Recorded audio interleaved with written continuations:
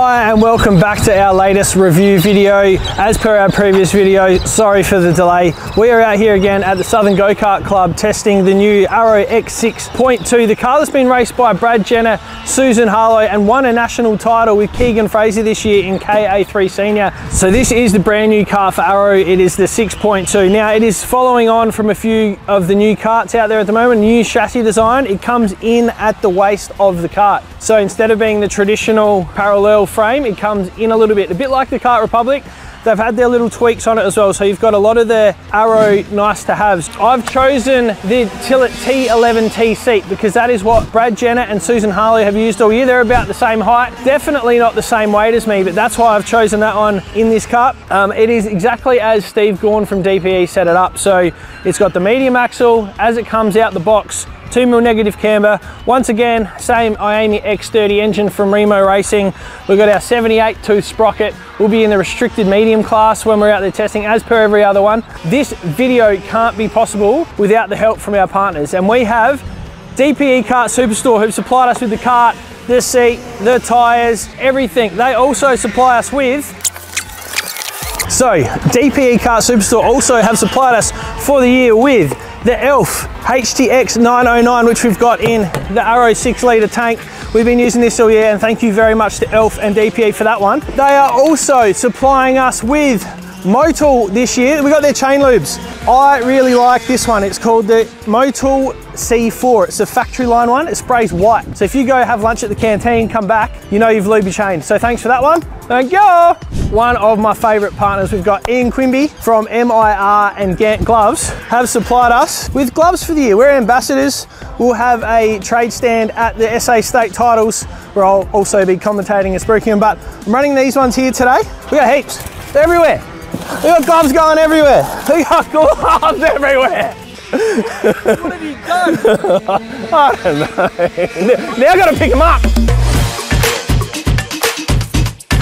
The X6.1 and the X6.2 look pretty similar, but there's a lot of differences. Let's have a look.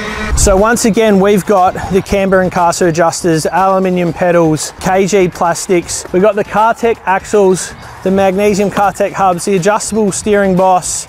Basically everything is much the same as the X6.1, but you've got this new chassis rail down here. So it's 30-32, it's not 30-30 all around.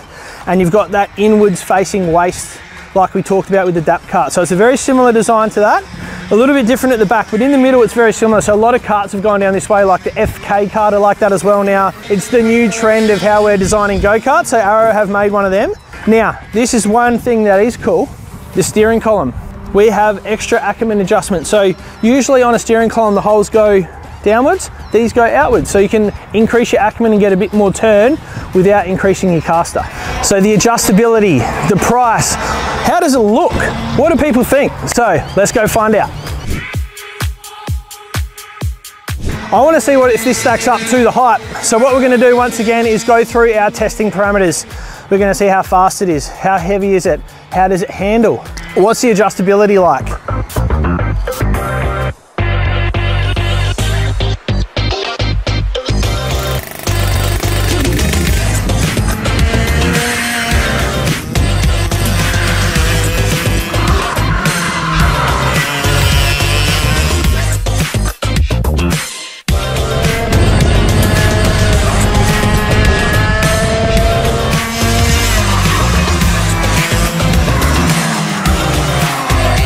Just a little bit loose in the rear, so I'm gonna just go again, see if it was the new tires, because typically it's a little bit steery or twitchy on the front with new ones. So see if it evens out. If not, I'll put the axle in. I definitely want to try that. And then once we do that, I also want to try taking the seat stays off, because not many people run the seat stays. Jacob Dowson, who runs for the Birrell Art team, doesn't run them. He just had a chat to me then and said no one runs them. So try the axle, try the seat stays, just a little bit of fiddling, but everything else is stock as a rock as it comes out the shop. Good first impressions, pretty quick time, as quick as we've gone, and I need to be a bit fitter. So we'll see how we go.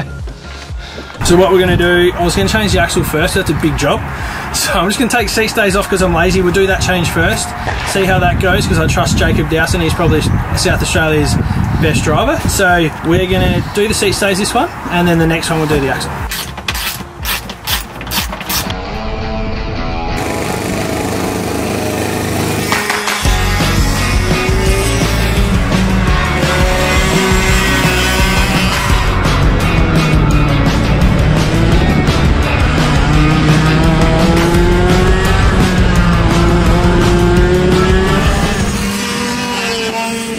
Session 3, we listened to our mate Jacob Dowson from the Birrell Art team and took the seat stays off. What do you know? We went a tenth quicker. So the kart felt a lot different. It was releasing a lot more in the rear and it felt very pointy, but it just came off the corner that little bit better. And it seemed to get better as the laps went on. The seat stays were a bit stiffer. The rear wheel didn't lift as much and it was good at the start and sort of just stayed. It was more consistent and it kept getting better and better and better. My last lap was the quickest. It was a 46.4, but I think the axle's wrong, like I was talking about before. Being the restricted medium weight, it's 180 kilos. So we just got the standard full length medium in there. So what I'm gonna do is I'm gonna put the MH, which is one level harder in the rear for our last session. So the final. It is a beautiful day, of course, but we're gonna try the axle now, see how it goes for one last go, and then we'll wrap up with our results. I get the shivers whenever I'm thinking about you. Just wanna leave and live without you. Be on my own again. I get the shivers whenever you go out of line, yeah. I feel you creeping down my spine, yeah. Wanna be alone again.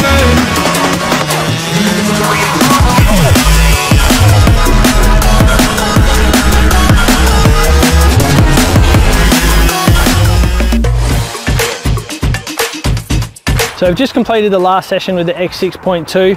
We changed the axle, that one. We went to the Kartec MH 1000 meter. It was a lot slipperier in the rear, so I would recommend just using the exact standard 1.30 meter long Kartec axle. Also, the sun's been out here all day. First time the sun's been out in about 6 months at Bolivar, so there's a bit of UV on the track, and we went about 2/10 slower when we changed the axles. When I get back home in the shed, I'll be switching that straight back to the medium axle.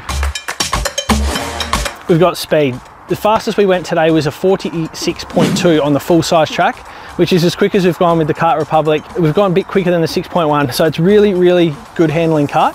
We had the seat stays on to start with, and that was really comfortable to drive. It was a bit less comfortable to drive when we took them off, but it was quicker. So basically just leave it standard and take the seat stays off, and the thing's a rocket. In terms of tyre wear, we're at Bolivar, Southern Go Kart Club. It's been resurfaced. It is a billiard table, so they look like they've done 5 laps. We start off at about 15 PSI cold. So if you go out at about 11, your tyres are gonna slide around and get hot and you're not gonna be very fast. So what we've learned is if you go out at about 15 PSI, they only go up to about 16 or 17, but you get grip the whole time you're out there. So that is one little trick at Bolivar at the moment, especially on this brand new surface of track. Next is the dry kart weight. We weighed it. It weighs in at about 78 kilos, so about a couple of kilos lighter than the OTKs and the Kart Republics. I don't know why that is, but it is. Maybe it's a smaller fuel tank. They only run a 6 litre. On the other ones, they have a 9 litre, maybe a bit thinner stickers or something. Not sure, but if you want the lightest go-kart, this is probably the lightest one you can get. You can also get a lightweight battery in that if you want to make it lighter as well. The components on this are really, really cool. They're user-friendly, so you've got your brake disc that self-releases, where if on the OTK and other karts, you have to wedge your screwdriver in there so you can get your axle out. This has a bolt which, when you undo it, actually releases the brake disc. Really easy to change out. You've got all your magnesium hubs, your adjustable steering columns. You've got your lock on your steering collar, which when you're doing a wheel alignment, it's really, really handy. You've got your alloy pedals, you've got your dent brakes. Now, they are probably the best in the industry, these dent brakes. They're not like other brands where you have to change your pads every meeting. These are big solid pads, 4-spot breaker. Another good thing is they're Australian made. They're made out in Victor Harbour in South Australia. That's another really good point about this go-kart. It's Australian made. I actually met the bloke at Ipswich when I was commentating at the National Championships.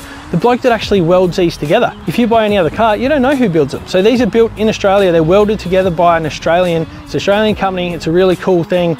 And instead of just importing and selling, they're actually creating these ourselves. These retail for $5,950, $700 to $1,000 cheaper than the European karts. But then again, they also don't have the magnesium carriers like the OTKs and the Kart Republics. They don't have the AMV wheels and hubs. They've got their own ones. But Keegan Fraser in the National Championships this year ran this exact setup. He ran the Douglas SE wheels. He ran the Kartec hubs and he won a national championship in KA3 Senior. Then again, you've got your Susan Harlows who swap between the AMV wheels and hubs like on the Kart Republic. And then you've got your Brad Jenners who seem to typically use a lot of the MXC wheels and the OTK hubs. So the factory team guys have been jumping around with the wheels, and all 3 of the ones I spoke about then have run different. It seems to be they're sort of leaving the karts the same and changing the wheels to adjust the setup. You're not getting a like for like, but it works. So they've come 2nd in 3 in the championship and they've won one. You don't get a seat, so you have to supply a seat. when you get the Arrow, you get a full seat bolt kit. So they give you heaps and heaps of bolts and washers. They're self-adjusting, they like swivel in each other so you can get a nice even pressure between your seat and your seat stay. No need to bend your seat stays. Also, with their camber and caster adjusters, they give you this tool. So you can put it on there and adjust your camber and caster, which is really handy as well.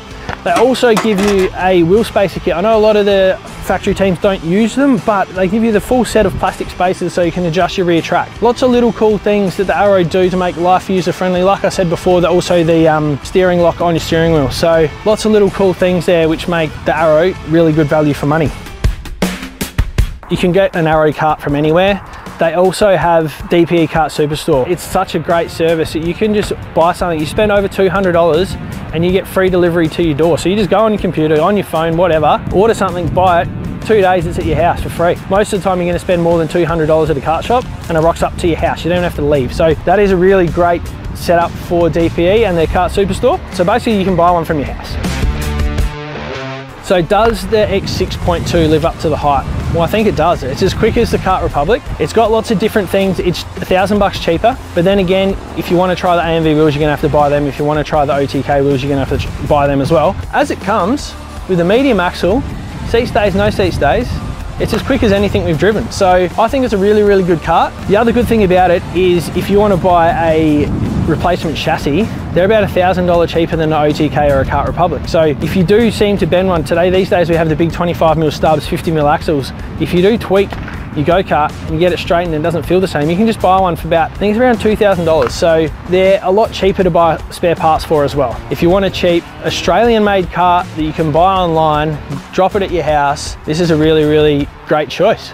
So let us know what you think about the Arrow X6.2. Do you like the looks? What are your thoughts on it? If you want to, please like, subscribe, comment below. We really appreciate your support and we'll hopefully be getting more videos coming out shortly. I'm going to go speak to the guys at MFK over there, Dave and Jacob Dowson, because I want to try their barrel kart. And once again, thanks to them today for helping me out with the little setup tricks. Really appreciate it and we'll see you next time.